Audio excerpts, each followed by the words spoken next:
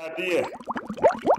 Oh, that is good. You guys had the right idea. How y'all doing? Where you from? What you up to? How you doing? Where you from? You staying here? How you doing? Oh yeah, my wife saw this on a brochure. Yeah, Sedona, Arizona, she said. She said she had to get in touch with herself, some shit like that. I don't know, she said medical physical or something, man. I don't give a fuck. Work paid for this, man. Oh, look at these guys. Yeah, come on in. You have the right idea. Is that your girlfriend? Is that your wife? Or neither? You swing? No, oh, you do? Oh, I just always ask that. I never get an answer, man. But, hey, it was 101-degree weather. We're sitting in a hot tub, motherfucker. How does that happen? You don't think? Now, how you doing? Where you from? What do you do? Where you from? Working metal? Oh, yeah. Nah, man, we're John Deere, man. John Deere, been working there for 42 years, man. And my wife went up there. She hasn't come down the hill yet, man.